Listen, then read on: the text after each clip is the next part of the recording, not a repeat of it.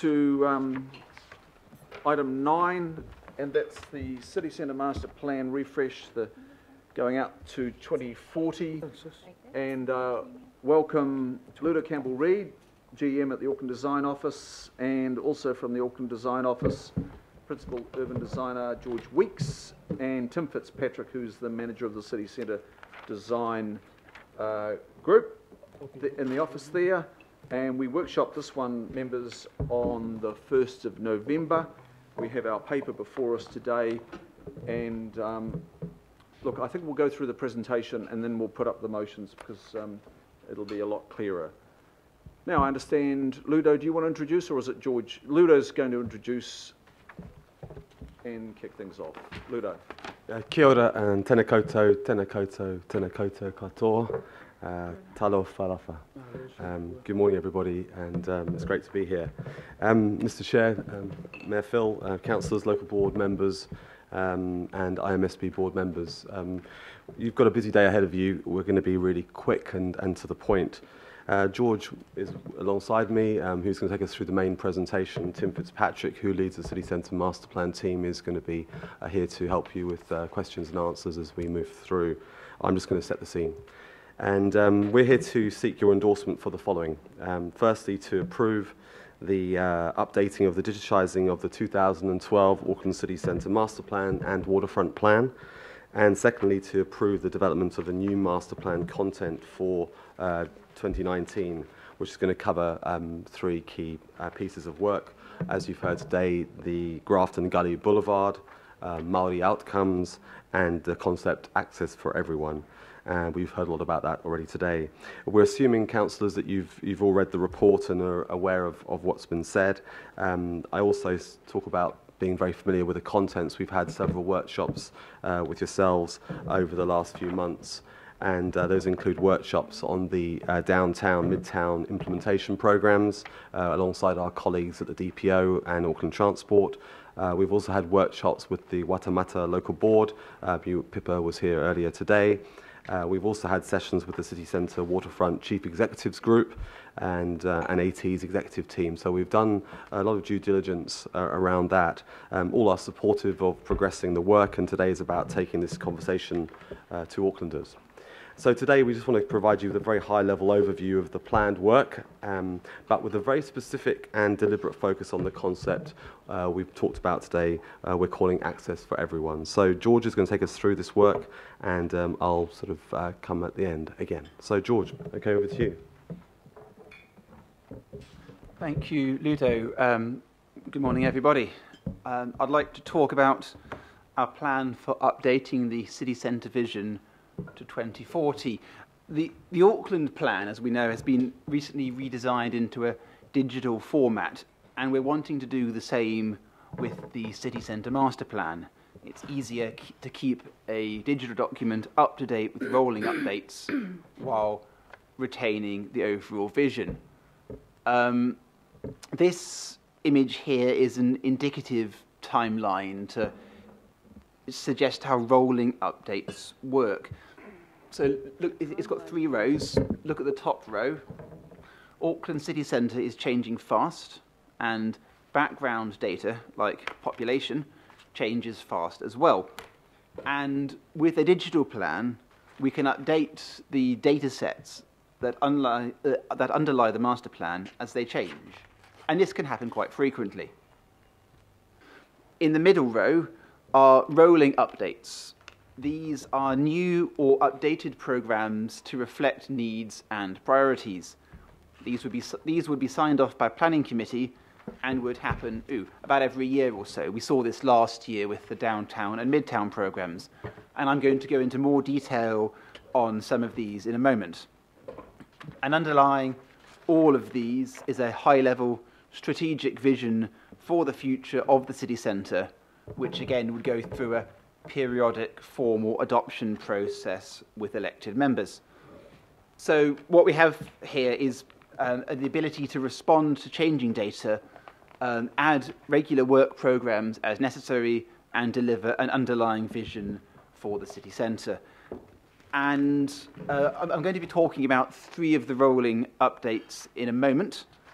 the wider digitisation process will start more next year, and when we look forward to talking to you about it next year. So, looking to the middle row, what can I tell you about this new content? Well, all of the material I'm about to suggest is about coordinating existing and future programmes from the Auckland Council family and central government. And as Ludo mentioned, we've been to plenty of presentations, workshops and other meetings over the past few months. The first of the three is Maori outcomes. Auckland is the world's largest Maori city, and it's time to step up from our progress in Maori design to look at a citywide outcomes vision that provides space for Te Ao Maori to flourish as an integral and integrated part of Auckland city centre. We are helping the Mana Whenua Kaitiaki Forum to produce an outcomes plan. Once this vision document is complete, we will negotiate what content from the outcomes plan can be included into the city centre master plan. Secondly, we have Grafton Gully Boulevard concept, and this examines the corridor between the port and the motorway, as well as the surrounding land holdings. It addresses the aims shown on the left-hand side of this slide, integrating existing plans into a coherent vision for the most underdeveloped edge of Auckland city centre. The Grafton Gully Boulevard concept is for the corridor to work better for freight movement between the port and the motorway, but also to work for general traffic, for public transport, for cycling and walking, and also for land development and land value capture. This concept integrates the Port's master plan, the forthcoming Parnell plan, regional rail planning, and the private proposal to reopen Albert Park tunnels. And all of these will help integrate transport and land use and develop the corridor. And we look forward to talking to you all about this next year. And the third area, which I'm going to talk about a bit more, is Queen Street, which, as we know, is due to be transformed with light rail, which, I mean, transforming Queen Street like this is a major challenge to how the city centre works. But also, it's an opportunity to think about how the city centre works, to think about city centre access holistically. Light rail will bring up to about 10,000 people per hour into the city centre and transform Queen Street, how it looks and how it works. But we're not just talking about Queen Street itself. This transformation will affect the street network around Queen Street. We've got changes to how people get around and through the heart of Auckland. And this is not even the only transformation for city centre streets. We've got a linear park, a Quay Street Boulevard, Wellesley Street Bus Boulevard, a new city rail link, and real estate development running at over $1 billion per year. This all puts pressure on the road network, which still at the same time has to support the daily operations of 120,000 or so employees, 50,000 residents, and 11,000 businesses. Street space is limited, but the demands for street space are practically infinite. We need to think more efficient. We need to use our streets more efficiently and provide access to the city no matter what's going on, and essentially deliver a city centre that we want. So, how do we keep the city's heart beating and provide access for everyone? I'd like to spend the next 5 minutes explaining the concept to you. Access for everyone is a future movement concept. It allocates private transport in Auckland city centre into a series of zones. Everyone is able to get into and out of a zone by a specific route. Auckland's urban motorway system, by any international standard, is superb. So we generally provide access to the zones from the motorway network. Or for people who aren't going to the city centre, the motorway box diverts people around the edge. People come into a zone and leave it the same way. Cars cannot cross the zone boundaries. Special vehicles can, like emergency services. servicing or deliveries, rubbish removal, critical business trips, existing access to buildings, people with specific mobility requirements. This is part of a wider series of changes. We're spending billions of dollars on public transport in Auckland, linking the city centre to the region. Over the next decade, public transport capacity will increase by up to about 370%, with rail, light rail, buses and ferries bringing tens of thousands of people into the city. Access for Everyone prioritises free movement between zones for trains, buses and light rail vehicles. And by prioritising public transport, more people are able to get to and get around the city centre. With electric buses, electric light rails and train, we can make city centre transport emissions free, as per the Mayor's C40 declaration, and deliver the cleanest air of any major city worldwide. But what about goods and deliveries? We need these to keep the city centre running. Under the Access for Everyone concept, during the day, you have plentiful loading areas and loading bays, consolidation centres and delivery lockers in each zone. Auckland Transport is already trialling last-mile e-bike consolidation and delivery, and this works for moving goods across zones during the day. At night time, when the streets are less busy, the zone boundaries are open for goods vehicles, for freight that's more efficient to move with a larger vehicle. And fundamentally, the heart of the Queen Street Valley becomes the most accessible place in the whole of New Zealand. It really prioritises people using the space. By removing the discretionary layer of car traffic, you free up street space for other functions.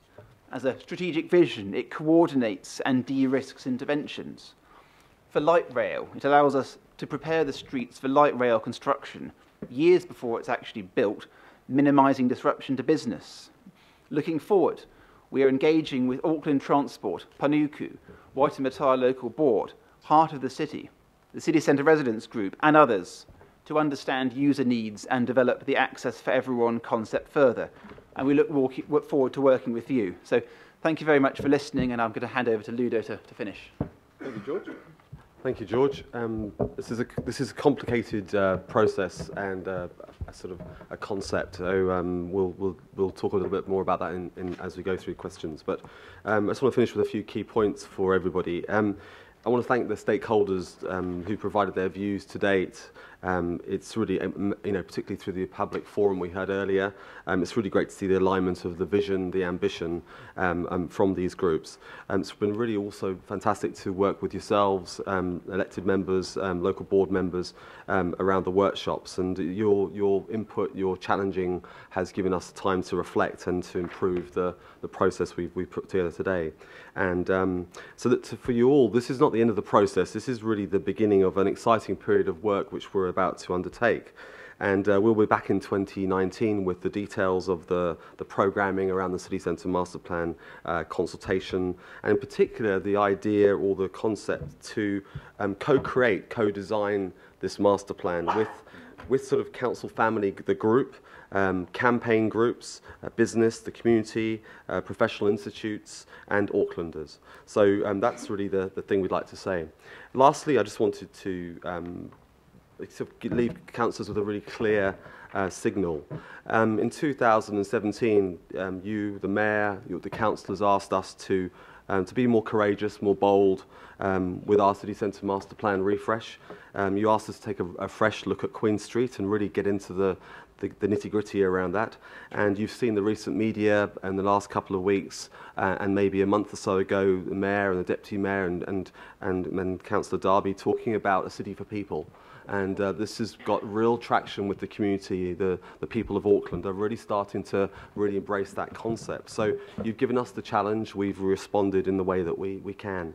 Pedestrianisation of Queen Street, as you've heard today, is not a new issue. We've proposed it at various times along the way. It was the #1 most publicly supported project in the City Centre Master Plan in 2012. So you have the mandate from the public to consider this and to drive this forward. And the Waitemata Local Board local plan is completely aligned and endorses the programme, the projects in the City Centre Master Plan. So there's good alignment.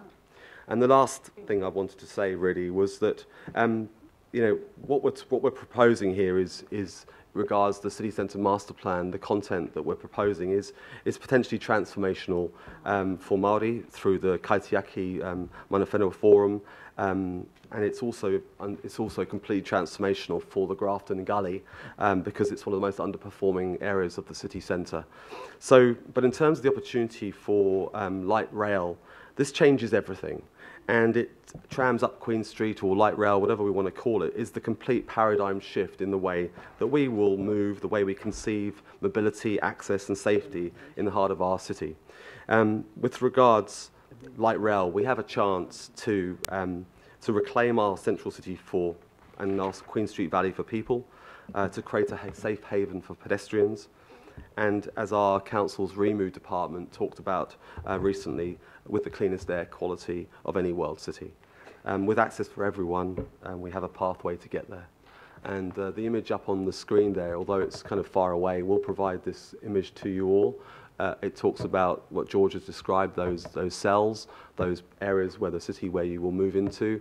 But what you can see here is that whole pink area within the downtown is a chance to completely transform the heart of our city. He tangata, he tangata, he tangata. Thank you very much. Thank you, Ludo. Might just leave that slide and put up the motions, and I'll move and the Mayor will second, and we'll just have those on the screen just so that you can familiarise. And as was emailed yesterday afternoon, you can see the changes there. And I've had just a question from Member Namani to clarify one, and that's been amended, Member Namani. You'll see that shortly. Look, probably one party you've acknowledged a lot of contributors to this, and the ADO has been the facilitator. I do want to acknowledge MR Cagney, the consultancy, who I think are the main pen holder on doing all the evidence-based work that sits in behind what we see as access for everyone. Is that an accurate? Yeah, they are one of the many consultants that we draw upon, the allies, as we call them, and Boffa too. There's a whole range of groups out there, Jasmax, there's a huge army of people working on these. These are not just single ideas from one person. These are really brought together by a whole multidisciplinary cross-sector group. So, but MR Cagney have been helping us with this piece of work around access for everyone, but so too have Boffers and also Land Lab. So there's quite a few of us. Okay, and no doubt Auckland Transport. So look, I'm just yeah, that's it's good to know who the creators are that are working with us and acknowledge all those parties as well. So thank you. So we'll take questions at the outset. Firstly, I've got Councillor Casey. Yeah, Ludo, I'm excited. Very excited. I think every term I've been on Auckland Council or Auckland City Council, the idea of pedestrianisation of Queen Street has been proposed, and it's ultimately been knocked back by businesses. So my question relates to that. How are you going to shepherd this idea through with regard to businesses? We've heard from Viv earlier and Heart of the City. And my next question relates to how soon can we get the trials, and I'm dead pleased to see that resolution up there relating to trials, even though I don't know what tactical urbanism is, and I'll ask the chairman that privately. So there you go. Okay, thank you. Great questions. I think it'd be good to share the load around. I mean, would any of you guys like to take Councillor Casey's around? How we're going to deal with the loading and all these. I mean, these are dealt with as a collective. They're all dealt at the same time, and the cell approach is really around dealing with that. So, Tim, perhaps maybe you could explain, or George, up to you.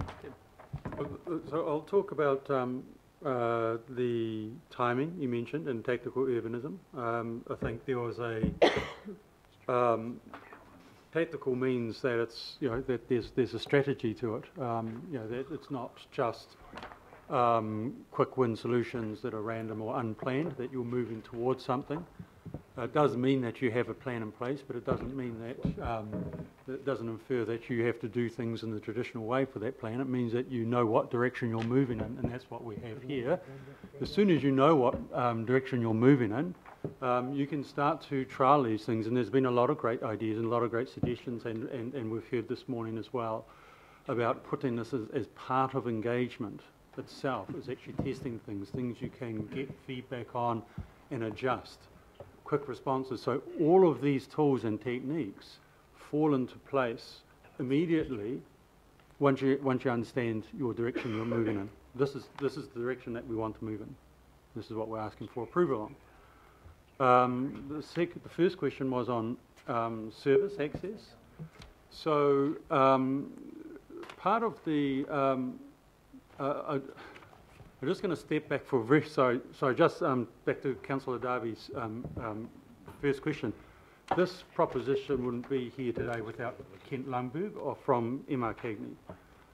Kent came up with this idea of how to, if we're faced with the potential disruption of light rail in construction, how do we ensure that we do that in a much better way that doesn't cause the disruption that we're seeing in our neighbouring cities?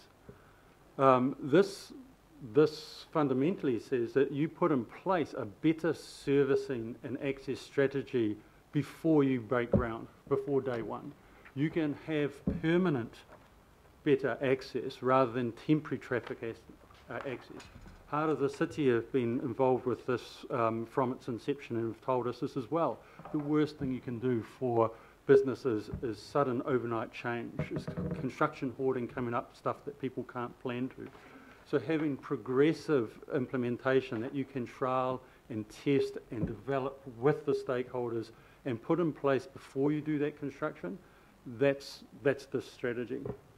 Service and delivery is broken down, as George mentioned, that we have a series of consolidation zones, that you, instead of having 9 separate courier trips to one building, that they drop off at a consolidation centre, and you can use small, efficient and clean vehicles for that last visit. And they can take 9 parcels at one go to that building. Auckland Transport are already trialling that with on a mission, their cycling using a depot in the lower east side of the city. Drop-off boxes, Amazon use that sort of thing now for deliveries where people can conveniently pick up parcels from deposit box. There's a number of ranges of techniques and abilities that cities are using around the world once you have this structure in place. Just one supplementary, because you haven't mentioned it, and that's it's not just service and delivery, it's the belief that we're going to lose customers because they can't come into town in their cars. Can you address that? That's business fears of losing customers if we pedestrianise Queen Street. Well, there are already more people coming into downtown in the morning rush hour peak by public transport than there are by private car. With CRL, it'll double the efficiency or the productivity of the entire rail network. That'll double the amount of people coming in by rail, building light rail. Again, 300% increase in pedestrians. I mean, it's going to be extraordinary. It'll be a city, a true city for people. It'll be very difficult to drive in. You will have changed your habits by that time as well. So I think it's really, what we're trying to say here is we were trying to prevent the sort of discretionary traffic. If you have to be in the city centre because you live, you work, that's fine. But it's about those people making the discretionary trips, which they don't need to be in the downtown. And it's particularly that issue of instead of driving through downtown, you drive around it, and it just takes the load off the current infrastructure. Thank you. Does that answer your question? It did. Thank you, Councillor Casey. Councillor Hulse. Thank you. Yeah, I do have questions, but I just want to share loudly. And before social media lights up again with us car-hating socialists driving cars out of Queen Street, I would challenge them to tell us when the last time they drove down Queen Street. And I think it'd be Pippa Coombs, you know, sort of Hoons in the 80s. I don't think anyone drives down Queen Street. Last Friday night, actually. Yeah. And I rest my case. You gave that up. So, No, he was kicking a can. I know. He was kicking a can down there. You have to excuse the West Aucklanders. I haven't driven down Queen Street for many years. But so my question, I've got a little bit like Councillor Casey. I've got 3 questions. The whole issue of the buses and where they live and this sort of ongoing bus movement, that's still I don't need the great big long complicated answer, but I guess just an assurance that this is still a movable feast as we decide the zones and the movable zones. Penny, Daniel's here from AT. He's going to perhaps answer that as succinctly and as quickly as you can. So we are part of the investigation. The bus network is a challenge because making the space for people and freeing up space for more activity on the street, but having the reliable, resilient bus network is probably the hardest part, keeping the servicing and loading going. So we're working on it. We don't really have a solution. We've consolidated the bus routes into fewer corridors, which gives us more clarity on where we need to focus our effort. The challenge will be working around the major disruptions coming from CRL and light rail and things like that. Okay. Sometimes it's really reassuring to hear we don't have a solution because it says that this is actively being worked on, and that pleases me. Secondly, all this is absolutely critical to breathing life into the city, or actually allowing people to breathe full stop. Have we modelled the tonnes of CO2 that are removed from the city, not just by, you know, we're talking air quality, we're talking serious CO2 removal, in other words, meeting our climate change challenge, because I think this is very much part of our climate change plan. So if we don't have the answer, I just think it would be useful as we make each of these shifts that we have a commensurate carbon target along with that. So REMU are a really amazing group within the organisation. A bunch of, it's an odd name, isn't it, REMU, but it's actually one of the smartest intellects in this whole organisation, if not the whole country. And they work with us on our work on the downtown, the walking strategy, the business case for walking. They underpin a lot of the work that we do. So they're working with us, alongside us on this. It's they who said, if you do this, you will create the cleanest air of any city in the world. Not us, it's them. I've also had an email from the NIWA team, the National Institute of Air Quality Management teams. They want to partner with us on this idea. They love the idea because they believe it could be applied to the rest of the country as well. And so, great question, Penny. Does that answer your question? It kind of does. I guess, Mr. Chair, I'm just really interested in us starting to seriously screw down our targets around our climate change plan. I'm also really interested in our linear park, our lovely linear park idea. Is that absolutely totally Victoria Street, or have we looked at Wellesley Street as an option? I love the linear park idea. I'm just not totally convinced we've got the right road. So we have brought that to yourselves on several occasions. The agreed proposal is the concept of two great streets. Yeah. The linear park is the preferred solution for this wonderful new sort of green link linking Albert Park through to Victoria Park, and Wellesley Street is the concept of a bus boulevard with generous public realm, trees, wonderful infrastructure for buses. So that was really what's been approved and supportive, and a lot of work has been undertaken to agree that arrangement. So that's where we're at currently, and we had a big committee meeting last March where we agreed that vision and set it in. Supported by the councillors. Just prodding around the edges. Now, forgive me, Mr. Chair, this is a slightly political question. Do you agree that the work that's being done in the city centre, and fabulous as it is, can benefit the southern and western communities if we work in partnership with the Southern Initiative and the Western Initiative to look at partnership opportunities for our young people, not just for jobs, but for the ability to claim the city centre for themselves. And that can be done not by simply the design and where we place our streets and the pedestrianisation, but through making the city centre a place that has a heart, that's culturally welcoming, that's warm, accessible and easily serviced by public transport. Is that what you're thinking? That's perfect. I think the answer is yes. And can I just say, because I don't need to speak again, Mr. Chair, I cheer this on with every fibre of my being, and the sooner we get cars like this afternoon out of High Street, which I cannot even believe that they're still there, the better. It's a very good point, Councillor, but the important thing that we have to build a better storytelling narrative across the region. And I've been talking about the story about the West, the story about the North, the South, the East, and the centre. But the centre is the heart of the whole region. It's like a body. Cities work like body parts, and without a beating heart, the rest of the region doesn't survive. It needs a strong heart, but importance is where the money's going. And if you the long-term plan, $28 billion is being invested into Auckland. $1 billion is in downtown. $27 billion has been invested across the wider region. So what needs to happen is you need the same conversations with that $27 million across the region and understanding what those do for local communities. And then once the rail comes in, as Toe talked about earlier, about the young boy, the Māori boy in kicking in a can down the street. At the moment, he cannot access the city centre, and the city centre can't be accessed the other way. It works, it goes back and forth. And without the light rail, without the new public transport, people are left isolated. And transport is the best way to unlock accessibility. Thank you. Councillor Clow. Tremendous. Just need to keep on cracking on with it. It's no, very exciting. Just a definition, and maybe it's been given, but it wasn't mentioned. Delivery lockers. What are delivery lockers? Is that what you were referring to before? George, do you want to take that one? Okay, delivery lockers are a concept widely used in other cities.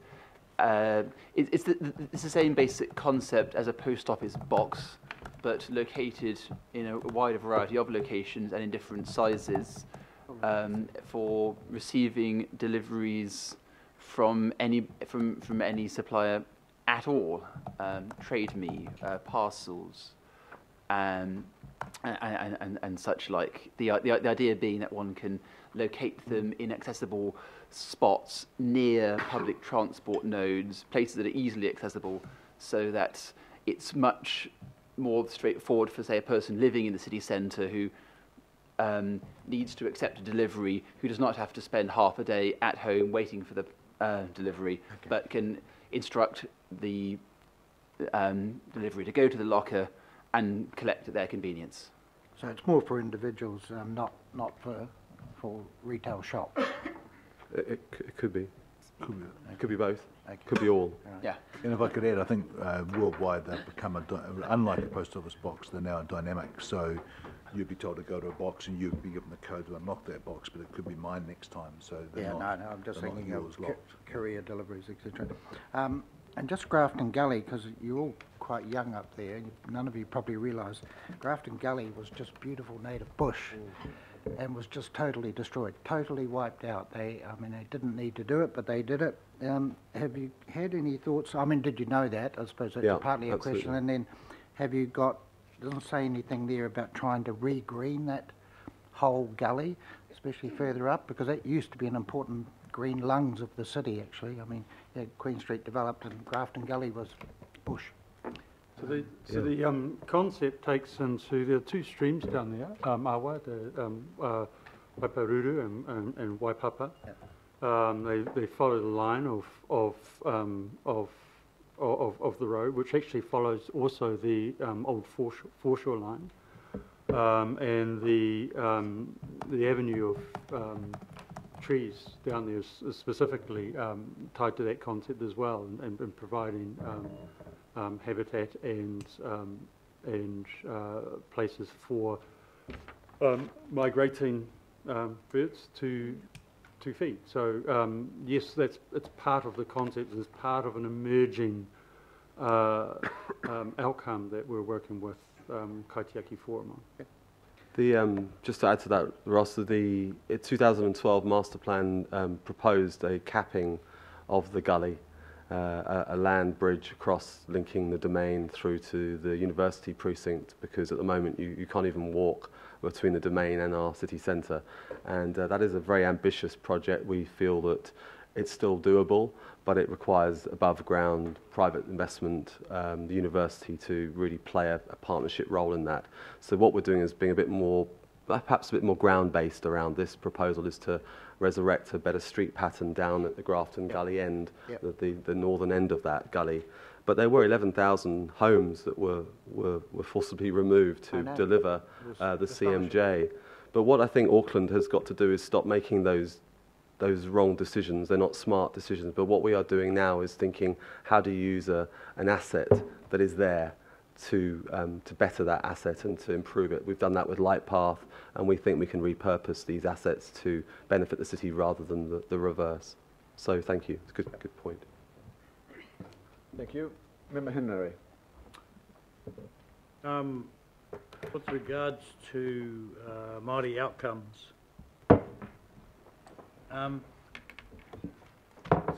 suppose I might be accused of sounding like a broken record. But where in Māori outcomes is Mātāwaka? Well, Tim, do you want to take that question? So we're early days in the process, so we're developing, well, we're assisting with mana whenua with their own, the outcomes plan. The Kaitiaki outcomes is their plan, it's not ours. And then from there, the process is that we negotiate with them what goes into the city centre master plan. What does that mean, negotiate? Just means that we need to take into other considerations. At the time of writing those terms of reference, there were 17 iwi in the forum. There are now 19. That allowed space for us to consider and partner with all iwi and also with Mātāwaka as well. So those considerations need to come, and that's why there is in the process this translation and further engagement before it goes into the master plan. Okay, well, you sort of around about address the question. Would it be better if, I suppose, as a subsection of Māori outcomes, there'd be a heading, mana whenua outcomes and Mātāwaka outcomes, and the IMSB would be willing to sit down in the new year and come up with some agreed sort of terms for Mātāwaka. You know, I mean, you know what Mātāwaka is. I know what Mātāwaka is. But the concerns and the engagement, we never get there. We're just getting to mana whenua engagement. I'd be 160 by the time we get around to Mātāwaka. So I want to be able to, you know, hurry the process up so I don't die before it happens. So you don't kick the can. I know you don't. No, don't say kick the bucket. The bucket. Well, we'd be honoured to work alongside Mātāwaka, but we would need advice and steerage from yourselves and IMSB board members, Brandy and David and the team, and we'll work that through. But we are looking to that Kaitiaki Forum to provide us with guidance around the process. Don't get the Kaitiaki Forum to tell you about Mātāwaka. Okay. We'll do that. Okay. Well, Mātāwaka will tell you. Kapai, we'll do Can't it. trust these iwi fellas. Gee. That was one of my 2 or 3 questions, was just exploring the Māori outcomes work stream here. So this is work to yet occur, and those inputs have been recommended. I guess for me, there's a lot of opportunity. This is where you differentiate Auckland from just any other cool city. This is not just an overlay. This is something that's got to be real, genuine, and integrated. And so my question is probably, I guess it's posed for your work stream going ahead, is how do you avoid this being just clip-on korus? And how does it represent the spiritual values of Māori being seen in daily life? I think this has the opportunity to go really deeply. So, look, that is my question. How do you avoid it being the patch-on Māori koru? By doing it properly. Okay, so it's not about, it's about outcomes. So we start off with mana whenua, and it's partnering and working with them, not telling them. It's not about patterning. It's not about Māori art, nor is it about Māori design. It's actually about if we have in our policy statements, the Auckland Plan, we have identified the outcomes, or the objectives that we want to achieve. But if you look at what the 2012 Master Plan does, it's a very workable document that says, how do you take ideas into reality? How do you get things and put a stake in the ground and actually get them vying for budget and get them as tangible outcomes? And that's what we're working on. We need to define what those are. But what it means is more about creating space for cultural practice than it does about adorning things. It doesn't exclude art and expression, but it's about giving space for customary practice. Okay. Mr. Chair. Sorry, do you have another question on this one? I'll allow, if you've got a question on this one. Oh, Or do you want to make a statement later on? I'll make a statement later on, How's that? but I'd like to say it to George. You can. Say it now. When are you going to start your pronunciation course? Honestly, I tell you, like I said, I'm getting on in years. And I don't think that I should have to turn up to a meeting and hear. Can I just... I totally respect you. Yes, yeah. I know just you're say gonna... George has only been in the country 9 months. He's trying harder than George and my team. That's actually, Mr. Chair, that ain't an excuse. George. Can I speak?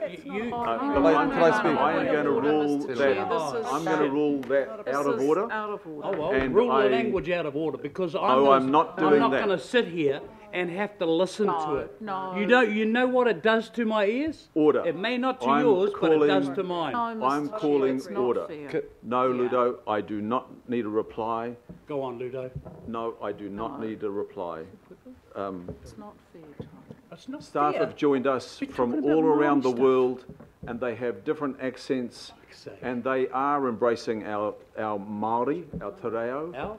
They are, and we say we are an inclusive Auckland. Let's keep we are an inclusive Auckland top of mind, and let's carry on now. My second question, Ludo, going forward with the rolling program of reviews, Yes, Kenny. I want to get a sense of how we do this beyond the ADO and embrace. We've got 70,000 students here. I don't get a sense that the students are showing up in the city centre. I don't get a sense that the universities are showing up. I don't get a sense of all the brilliant people with their brilliant ideas that are being incubated as we beaver away on our work, that they're showing up. So how do we create room in this review of those 3 work streams and then the subsequent reviews? How do we create a thought process for including people in the generation of ideas, working through their ideas, testing them, and having them become our ideas that are then in plan and hopefully get a project budget attached to them in the future? I think I'll let Tim answer this one. He's very deep into this idea and this dream that we co-created. Just have a first go at that anyway. Look, we've just talked about Māori outcomes, and the genesis of that comes from Māori first. Grafton Gully, you've heard that today. That idea, it's not us coming up with an idea to impose it. In fact, the genesis of the idea came from a public forum. It was from Transport Blog. So it is an idea from public that had value, that had interests, that we started working with those people on to generate. So it has come from the public, that idea. Access for Everyone, as you saw this morning, is coordination of residents groups, of Heart of the City, of business interests, of 6 or 7 different Auckland transport managers in terms of different outcomes they're trying to achieve. We've talked to its ideas from property developers for residential Mansons. Conrad Properties are part of our group, University of Auckland, Sky City. These are all our stakeholders that are developing these ideas and needs. So these already capture a broad range of inputs. Gen Zero are part of this reference group. Okay, and look, third question, and just briefly, just trials, interventions, technical urbanism, which is just your language, it's planning language, urban design language for just doing things to create a better place, testing some of those ideas. Do we have the resources right now? Can we do some of those things more urgently? Could we not just create a trials program, but some more urgency to implementing and testing some of those ideas? Well, we have resources across the organisation. It's a matter of a clear directive from. We don't have them in our department. We don't have the resources to manage a whole programme of urban tactical urbanism, and your request of Auckland Transport, Councillor, is really important because it requires a tactical urbanism programme for the whole region. This is not about just downtown, it's about the lessons we learn in downtown, how they could be applied across the region. So there are people across the organisation. It just requires us to coordinate that and but have the mandate to do so in a coordinated programme. With regards to the downtown programme, Patrick talked earlier, I mean, you could tactical urbanism a bus route up Queen Street which can play the part of a light rail or tram system. That could be done before you dig up. And these are the things that we would like to bring back to you, a series of project trials where we would do that. So those are planned, those are programmed, those are endorsed by yourselves, because we can't do anything without the support of AT. They are the road controlling authority. I am not. We have to ask their permission to do all these things. You know, that's why things take a lot longer here than they should. There's just a lot of pieces of the jigsaw puzzle. But they are really on board with this plan. We've been to their executive team. Shane has got a new agenda with his team, and we're excited to work with him. Daniel has been charged by Dean Kimpton and by Shane and Cynthia to drive a programme of tactical initiatives that came through your request and through the SOI process. So yeah, we'd like to put that forward as part of the consultation process to you as councillors for your endorsement. Okay. The other part of the question is something called guerrilla urbanism, not gorilla as in monkey, but as in tactical but community driven. And you know, this is what happens all around the world, where people just decide to lay a red carpet for pedestrians to cross a road and they take control of their city. And I think a nice blend of those two approaches would be just awesome here. Okay. I've got lots of questions, so I should have been a lot briefer. Meg off. Yeah, thanks, Mr. Chairman. I think you've actually started the answer to the first question I had, and that was to describe the degree of collaboration between ADO and the CCOs, particularly AT and ATEED. AT, it's obvious why you need to collaborate with them. Are there any difficulties with that? Is that process quite intensive? And ATEED, it's part of Auckland being a destination, not a gateway or a through route as it might be applied to what we want to do downtown. So yeah, general collaboration with the other CCOs. How's it going? Is it going? What sort of are there problems that you're confronting with that? Well, there's been challenging over the last 6 years, actually, Mayor Phil. You know, really difficult at times. You know, last Christmas or last March we were here. We're bringing you the Linear Park project, which was being challenged, I suppose, by our own organisation. With your support, with Councillor Darby, Mr. Hills, and everybody around this table, we got that back on track. So, you know, your role in that is critical. There's been a real sea change, in my opinion, in the last 6 months. The way in which Shane and the team want to engage with us. That's not going to change the world suddenly, but we are working with them closely. They asked us to come to their executive team to present this proposal, and their answer was this solves a lot of the problems, a lot of questions we were wondering how to solve. A4E solves a lot of their issues around loading, how to deliver better parking for the city, loading issues, emergency services. These are things that they think about, and the access for everyone that my team and Cagney team have come up with solves a lot of those. So look, it's not perfect, and this is just the downtown, but even Penny Hulse recently asked my team to have a look at the Lincoln Road project and asked us to have a little bit of a review around how that could be done better, and we presented that to AT last week, to Mark Lambert's team, and they said, yeah, this makes a lot of sense. We could do this a lot better.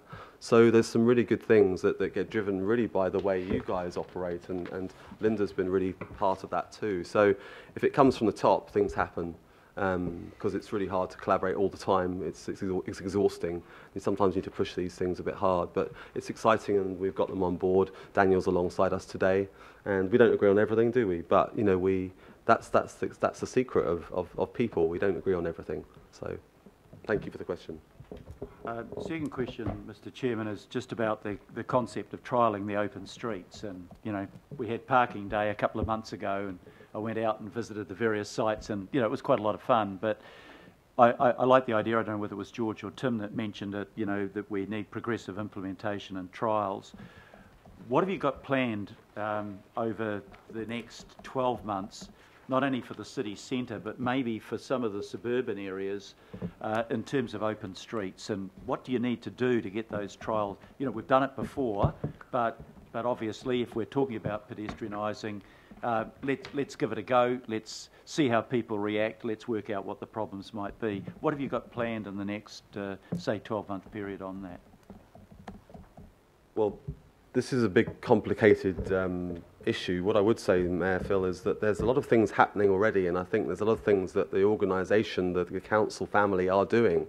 There's a whole range of groups, whether it be ATEED or the Community Empowerment Unit, are doing things all the time. We're just not so good at hearing about this stuff. So there's a whole range of projects that are underway. Next weekend, for instance, we have Santa Parade, where we close the city, but we open it back up to cars as soon as Santa's disappears. We should just keep it closed for a few days, but we need AT to do that. And so there are opportunities every week, every month for these things to be done. So I think what I'd like to propose to you is that we bring back to you a programme, a regional programme and a city centre programme over the next 6 months, where we outline to you and your councillors, these are the projects we propose are going to happen, these are the funded projects, these are the unfunded ones, and put that together as a comprehensive package, because it's not just us, it's not just AT, it's a whole bunch of us, and that's the challenge of the Super City. It's lots of pieces of the jigsaw puzzle. So would that be satisfactory if we brought back to this committee a programme that was deliverable within the next year? Yeah, I think that'd be a very good idea. The last question I've got is really the time frame for this. We know that City Rail Link, or we hope that the City Rail Link is going to deliver in 2024. Light rail may be anything in the mid-2020s, depending on whether it's done in phases. When do you imagine that these major projects for pedestrianisation might be brought into effect? How long would we wait? Obviously, you could run the buses up instead of the light rail, as you mentioned before, but you know, if you're going to dig up Queen Street, that's the time you make the permanent change. Yeah. What do you see as the time frame for the major pedestrianisation around the city? Well, we're working on a proposition or an assumption that we wouldn't do any major dig on Queen Street before America's Cup. It just would be not sensible to add that to the jigsaw puzzle. It probably could have worked a year ago, but it's still not even, the business case hasn't even been completed yet. It's close to, and Jim is actually on the joint executives group around that. But actually we're looking at the new year, the business case being approved, and then it's really the government's decision whether they want to push the green button. But we are proposing, or we're assuming that they would start from Mangere, you know, that other way first, Mangere to Mount Roskill first, rather than the city centre first. Because we're sure about that. That's, unsure about that. Okay. Yeah. So we're just, those are the assumptions, but we're not. Someone else's detail. We're not over the details of that, but we are suggesting that we wouldn't do a major dig on Queen Street. But what we're saying, what Tim and the team have come up with, is a plan of how you would prepare the city for that dig. So 2 years before you start digging, you would have the new network in place, the new road layouts, the new pedestrian, you'd have some of these changing room facilities, you'd have new parking facilities. That would be in place before you dug the first sort of stick in the ground. So, but it's all up to you really as well. There's money in the budget to do various things. It depends on what you want done. You know, whether we tackle High Street, that money is in the budget, but it's not in the budget in the next 3 years. It's out. It's been pushed out. you know, that's a conversation you'd have to have with the Heart of the City and the City Centre Advisory Board, which kind of governs that money. But there are things that we could do at your bequest. Thank you, Mr. Chairman. Thank you. Now, I've got questions from 10 members in front of me here. Mine's not a question, mine's for the speaking I'm order. aware of the time. Would you like to take a 5-minute break now? Good idea. I think we just take a 5-minute break now. Thank you. So we'll stand adjourned Stretch the and legs. come back for questions.